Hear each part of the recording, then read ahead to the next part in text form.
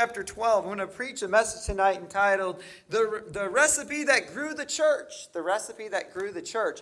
I was on my way here tonight, and I crossed over into Michigan, and I saw a sign that says, Pure Michigan, right? That's your slogan.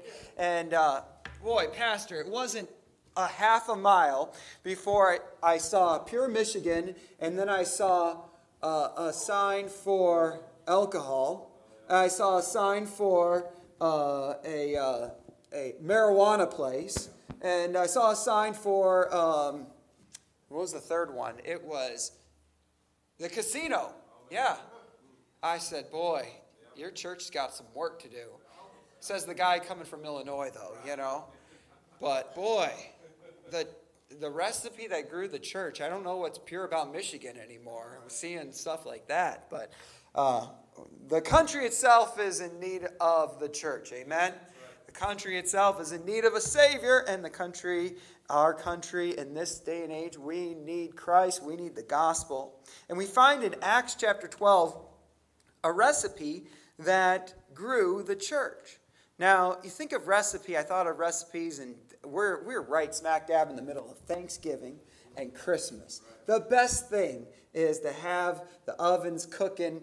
My favorite dessert, chewy chocolate chip cookies. Write that down in big letters in case you want to bring me some when we get to camp. It can't be just crumbly chocolate chip cookies. It's got to be chewy chocolate chip cookies. If you gave me a bowl of ice cream over here and chewy chocolate chip cookies over here, I would choose both. You got to put them together, right? And so write that down very big because that'll help earn extra points when you get to camp, right? But I can't say I'll never refuse chocolate chip cookies because back before I met my wife, Rebecca, there was this girl that would come to camp every week and she brought me a plate of chocolate chip cookies every week, which was not good because she had some other intentions to bringing me those, not just to be a blessing. She wanted to get to know Brother Todd. But so I would tell him, she'd come and I'd tell my secretary, tell her I'm busy, okay? And she would sit in the front lobby at the camp and hold these things. And finally I got tired of waiting in my office for her to leave, and I would climb out my window because I had to go do other things around camp. That was the only time I refused chocolate chip cookies. But anyway, I've digressed already in this message, but the recipe that grew the church. Those chewy chocolate chip cookies have a recipe. I can't tell you half the things that are in them because I've never really made them myself, but I sure enjoy them. And, the world likes the product of Christian young people. I'm looking at a lot of great young people sitting up, paying attention, and they may be little, but you can tell their parents taught them well to be respectful in church. The world likes the product that the church puts out in their young people, but they don't necessarily like the recipe that comes with it. You make your kids sit in church, you make them read their Bible, you don't allow them to go to the movies, you deprive your kids. Well, they like our product, but they don't like the recipe that brought us the kind of young person that we see sitting in before us in church tonight. And we're going to see some of this recipe that might not sit well with us as a church, but no doubt it's what grew the church. And we're going to find that out tonight in Acts chapter 12. Verse number 1. Now about that time, Herod the king stretched forth his hand to vex certain of the church. Herod, you could put our current administration too, from time to time, has done some of the same things.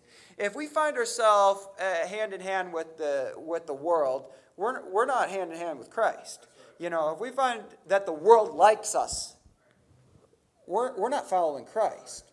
And so for the political administration to vex the church, we know that they were doing something right. Now we're talking about Peter and John and James, and we're going to find out that the persecution they faced as we read on. And it says, and he, being Herod, killed James, the brother of John, with the sword.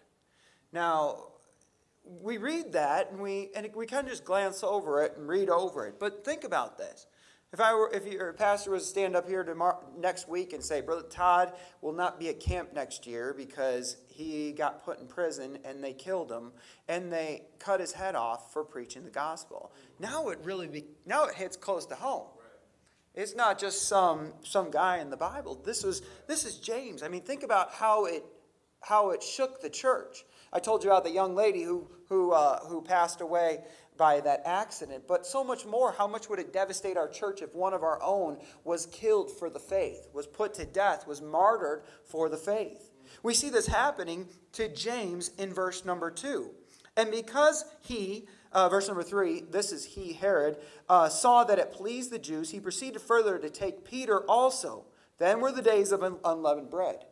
You see here, Herod sees that his popularity rating started going up. He sees that the people liked what he did by killing James. And he said, you know what, I'm going to take this to the next level. I'm going to go out there and find Peter. And I'm going to bring him into prison. I'm going to put him to death. And the Jews are going to love me for this. And he said, and so he was doing this to appease the people. Quite a politician here. Anything to just get a vote.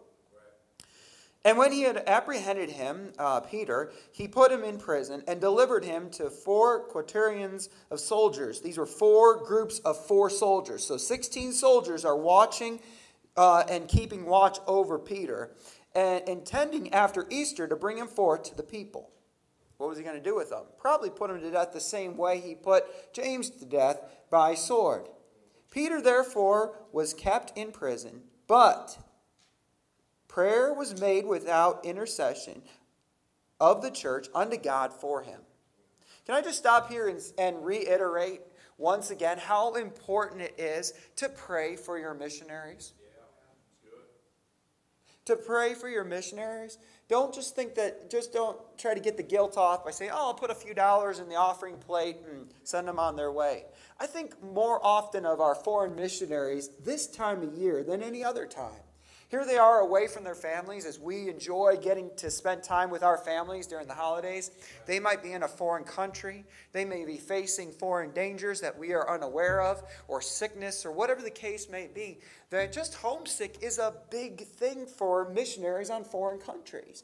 And more than just putting a few dollars in the offering plate and praying for your missionary and supporting them with your finances, I encourage you to take those missionary cards that are on the wall over there and the missionary letters that are over there and pray for your missionaries. You don't know the help that'll be, the intercession that'll be in just the time of need, as it was as we read about here with Peter. Verse number 5. Peter therefore was kept in prison, but prayer was made without ceasing of the church unto God for him. And when Herod would have brought him forth the same night, Peter was sleeping between 2 soldiers, bound with 2 chains, and the keepers before the door kept the prison. We see Peter sleeping in the inner prison. He's got a chain on this arm. He's got a chain on this arm. He's got a soldier on this side of him. He's got a soldier on this side of him. But one word I want to bring out in this verse was he was asleep. Okay? He was asleep.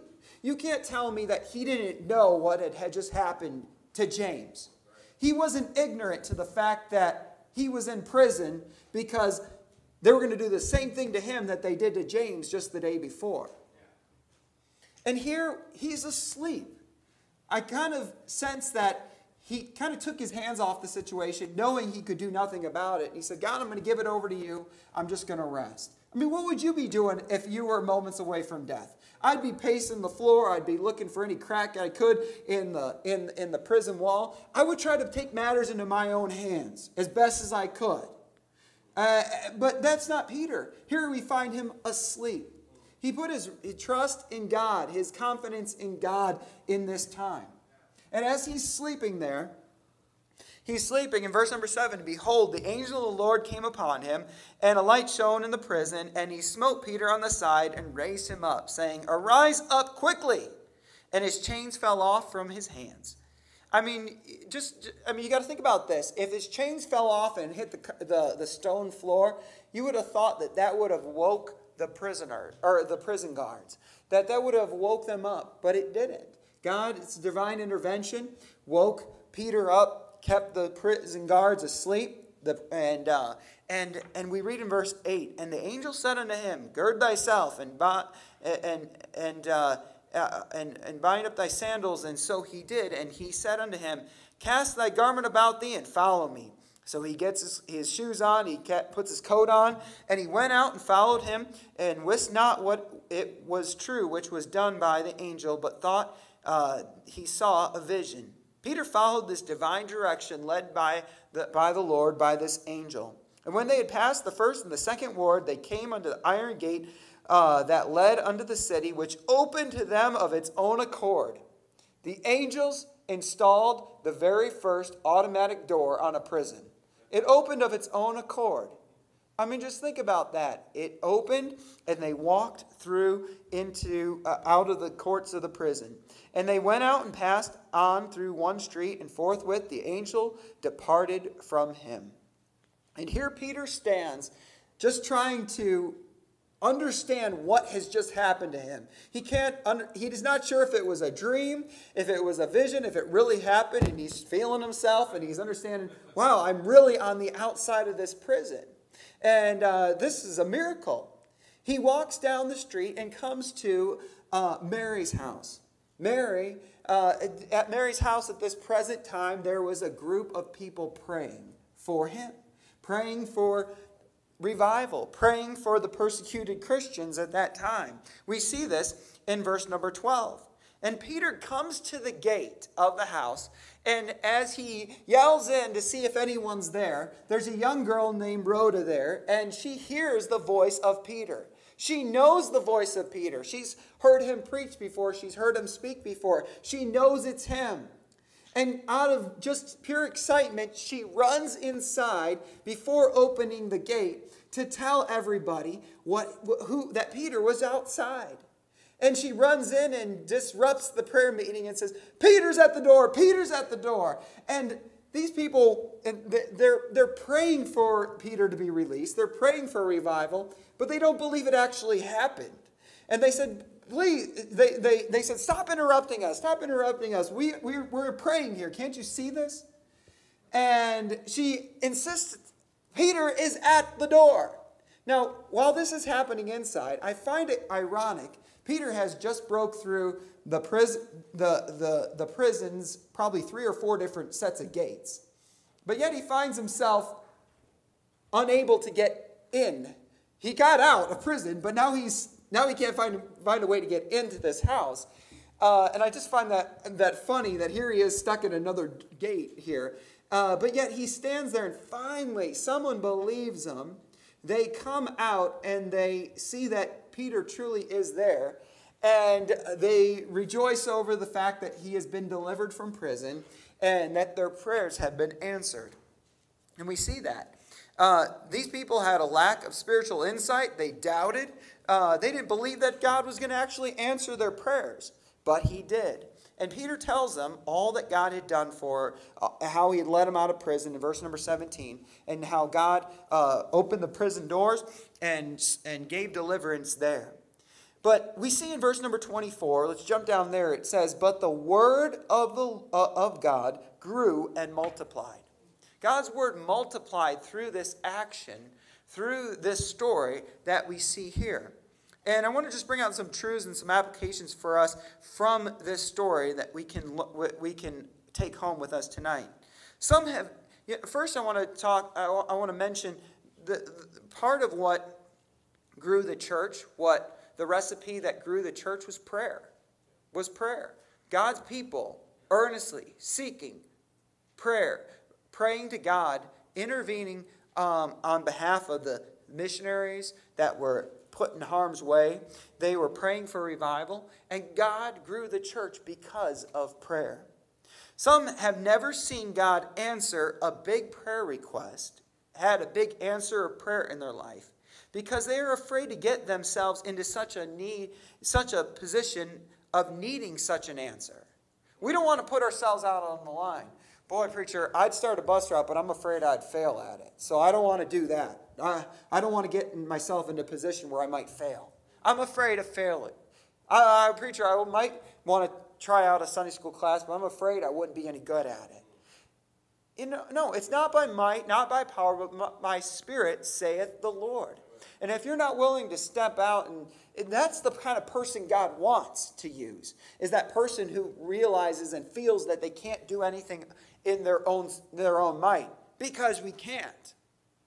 But that would be willing to bathe what little effort they have in prayer and saying, God, I'm going to give it my best, but I know that any good thing, anything good that would come of me would be because of you, God, and bathe that request in prayer. So many of us, and I want to challenge you with that this next year. Maybe there's something that seems feasibly, humanly impossible. But don't give up on that request. Maybe it's someone that you want to see saved this year. Maybe it's a lost loved one that you've been praying for years.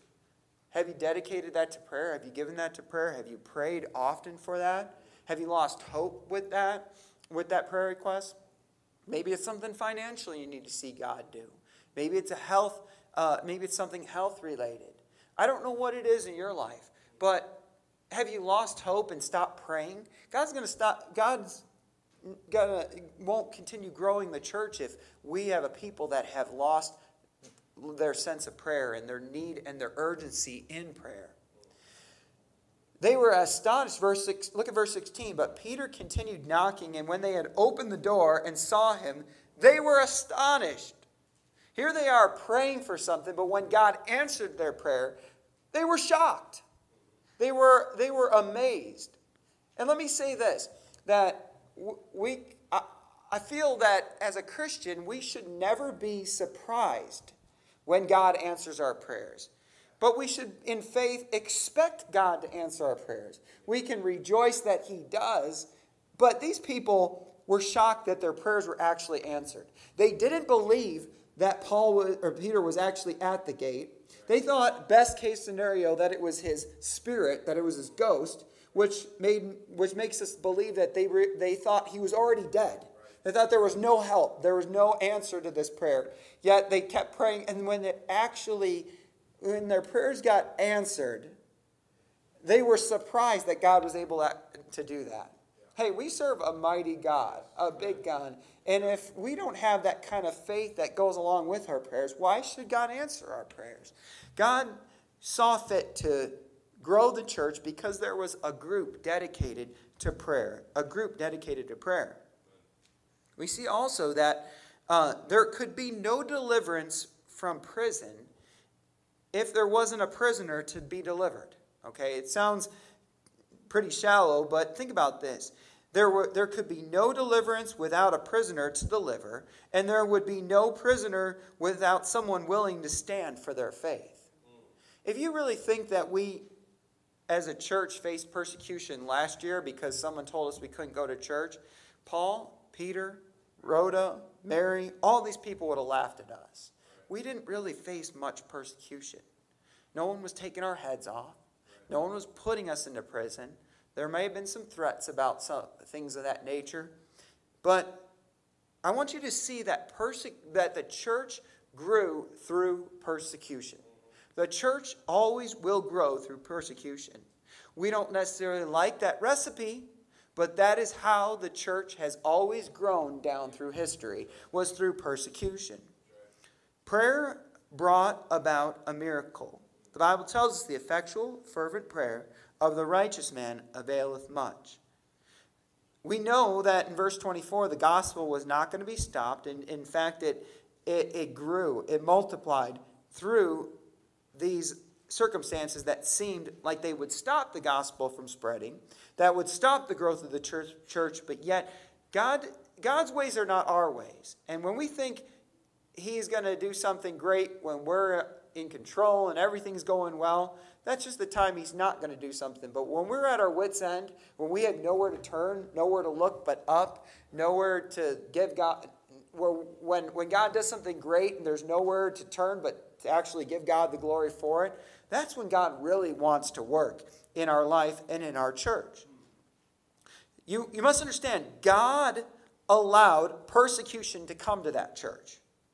God allowed James to be martyred. God allowed that to happen. He was in control. He saw the circumstances that were happening. God allowed Peter to be imprisoned. And God gave the victory over Herod eventually. Even though one preacher passed away and was martyred, God brought revenge on that wicked king by killing him in verse number 23. All the soldiers that were supposed to be guarding Peter were killed also, were sentenced to death. And God got the victory there, and God used that event to help stage. This was to set the stage to show a greater deliverance. It showed an answer to God's people praying. It allowed the gospel to spread. And we always like to take this passage of Scripture and focus on the victory and the deliverance that came through Peter being set free from prison. But the gospel always spreads during persecution. Peter's deliverance from prison would not have been as powerful without James being put to death in prison. And we thought that was a tragedy, and it was. But it helped set the stage for God to grow the church even more. It's been said down through history that the blood of the martyrs is the seed of the church. And that is so true. We ought to be more concerned with the gospel spreading rather than our own comfort. I found myself sitting in church this morning, and this is just us in 2021. We have a digital thermometer on the wall over on the side, and I found myself cold in church this morning. And I'm like, 66 degrees, who turned the temperature to 66? Can't we warm this up anymore? I'm thinking, I'm complaining about the temperature. Well, I want it 2 degrees warmer. And here these people are sacrificing their lives for the sake of the gospel. Look how far we've come. Are we willing to put ourselves where James did and saying, hey, I'm willing to go to prison for Christ. I'm willing, whatever it takes for the gospel to spread, whatever it takes for God's church to grow, I am willing to put myself on the line for that. The recipe of the church growing was persecution. It involved imprisonment. It involved the prayers of God's people. And it involved passion to see Christ lifted up. We don't like persecution, but we need to understand the great benefit that comes from it. And the Bible tells us, this know also, that in the last days perilous times shall come. And I'm here to warn you tonight, if God tarries his coming, it's not going to get better, it's going to get worse. But the smile on our face should grow, the joy of the Lord should grow in our hearts, regardless of the circumstances happening within the world, within our government, with whatever's happening without should not affect our joy as a Christian. Amen? This know also that in the last days perilous times shall come. We won't be ready for them if we are not walking close to our Savior. How deep is your spiritual walk with God? Do you only feed off of, is your only spiritual sustenance the hour of preaching on Sunday morning, Sunday night, and Wednesday night? Is that all you're getting throughout the week? How about opening God's Word and saying, God, I need something from your Word today. I need something. I don't know what kind of battles I'm going to face today. I don't know what opposition I'm going to face. But I want to set have my spirit right about it before it even comes. And realizing that any persecution that comes can and will result in the church growing, the spreading of the gospel happening. And even though it might disrupt my comfort, and maybe perhaps it might cause my harm or an early death, I want to be willing to do that. That's not the Christians we see today in 2021, unfortunately. We want it 72 degrees. We want it comfortable. We want the world to like us. We want our family to like us. We want the devil to love us and God to love us. But that's not going to happen. We ought to come out from among them and be ye separate. The word of God grew and multiplied Why? Because there were some people out there that were passionate about Christ, that were willing to go to prison for their faith, that were willing to step up against administration of the day that was telling them they could not worship God, they should not worship God. They're willing to face persecution with a smile on their face, with the peace of God in their heart, saying, "Thank you, God, for counting me worthy to suffer for you." If we're not willing to suffer, we're not going to know Christ as we should. And this fueled the fire, allowing the gospel to grow. I don't know what times what will happen in months to come or years to come. And I'm not trying to alarm you, but I'm just saying that we know that perilous times will come. Let's keep our eyes looking towards a Savior who's come and say, we wake up every morning saying, is this the day that you're going to come again, Lord? Help us to stay close to God, to grow deeper in our faith and our walk with God in this next year than we did this year. And I want to challenge you, as I drove into your state, and I'm not just saying it's your state, but it's all across the country. All these billboards pushing a wicked society. I want you to take that thought in your mind and then look at the empty chairs that are in here tonight and say, God, we have got a work to do. We got a town to reach for Christ. And may we never get set and so comfortable within the church that we're not willing to say, God, I want you to stir my heart this next year. I want you to grow my faith. If it comes to some persecution or someone befriending me or someone being mad at me for the cause of Christ, so be it. But I want to do whatever it takes to grow the church, to grow the gospel, to spread that gospel. And I want to challenge you on a personal basis, wherever you go, whoever you come in contact with, that you would share the gospel of Jesus Christ with them, to have that boldness. You might not have a lot of time to share that with them as circumstances may not allow or time may not allow, but you can always take a gospel tract and hand it to them and show them and leave them with the gospel message and an invitation to church. How well have you been doing that this year in late? You know, it gets cold out and the winters come and it's harder to get out and to knock doors and to go soul winning. But people die just as much in the winter as they do in the summer. And that blood is either going to be on our hands or we're going to say, you know what? We told you. We warned you. We told you about Christ. You never know what kind of time we have left. And we like the recipe of chocolate chip cookies. We don't necessarily like all the ingredients in them, but we like the end result in it, okay? And we may not like how the church grew, but in fact, this is how it did grow, through persecution, through hard time, through dedicated Christians, through prayer. And may that be the recipe, may those be things that we are willing to follow in order to see this pew be filled with a new family this next year, to see our coworkers sitting in this pew. I can see your neighbors sitting there. That's how you got to see it. That's how you got to have.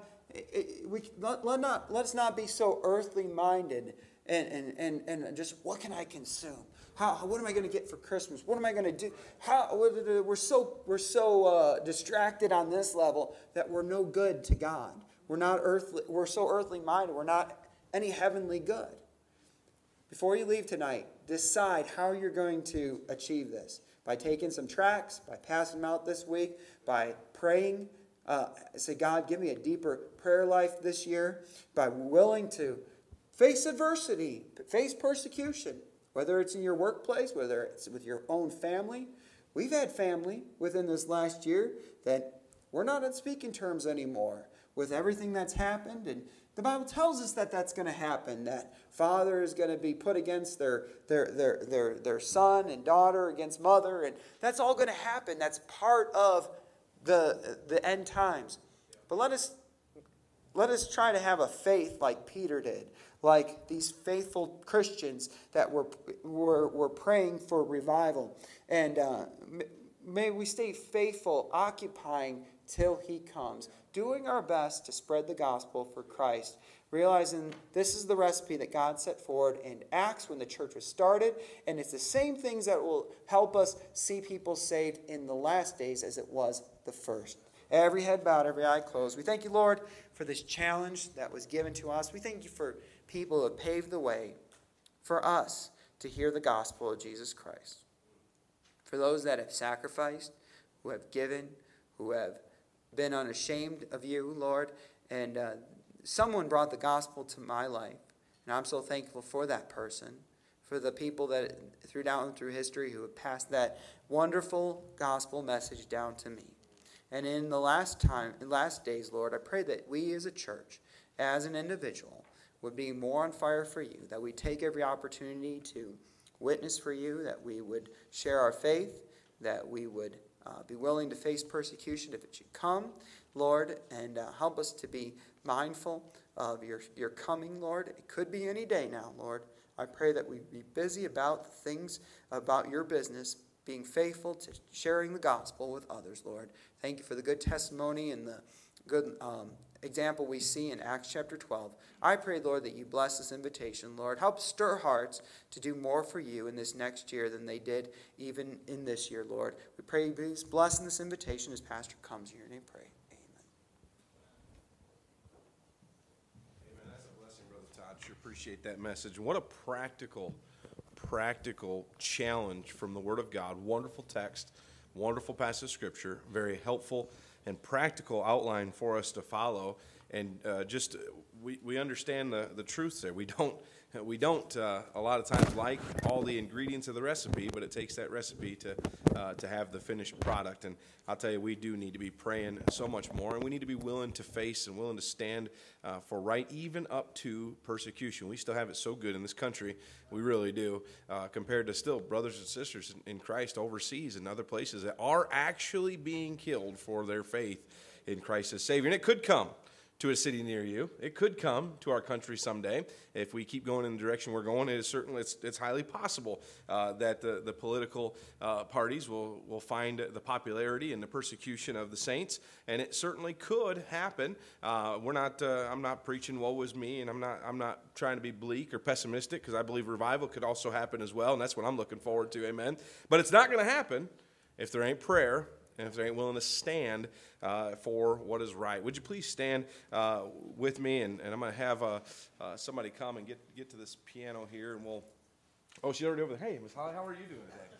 I didn't see you slide over there. Thank you, sis. We're going to go ahead and have a time of invitation. I don't know how God's worked in your heart, but it's just so true. We want to see growth. We want to be able to reach our community, but it's not going to happen in comfort. It's not going to happen if we just continue to be casual. It's going to happen when we pray and when we are willing to stand for what's right, even up to persecution. Adding these ingredients together and seeing the Lord come out with a finished outcome, amen. And so I don't know how the Lord's worked on your heart today, but in this invitation, I just encourage you to just get some things settled with the Lord.